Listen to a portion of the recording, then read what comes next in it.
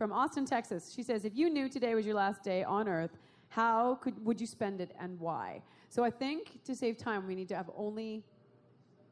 Yeah, we're gonna ask David this question.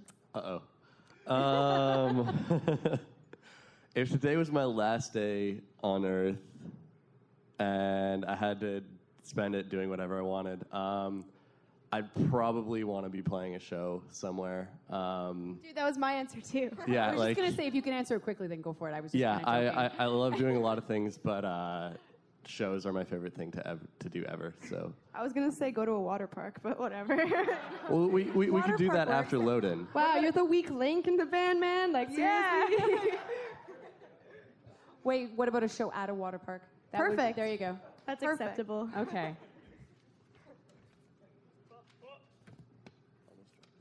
Okay, Robin from Sweden wants to know, what has been your biggest challenge as a band? Biggest thing you guys have had to overcome? We're like really lucky. Shoes?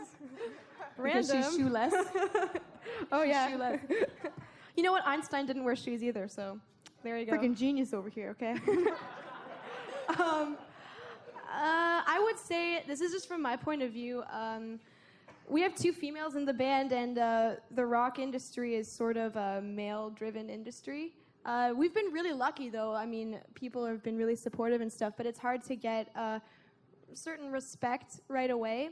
You kind of have to show them and make up for it. So, a lot of the time people will stay for our set, people who don't know us, they'll be like, oh, I want to see the chick band. And we'll be like, okay. And then we just play, and it's our job to win them over and kind of get them like, you know what, they're good musicians, and, being a female isn't a gimmick, it's like their gender, so whatever. Yeah.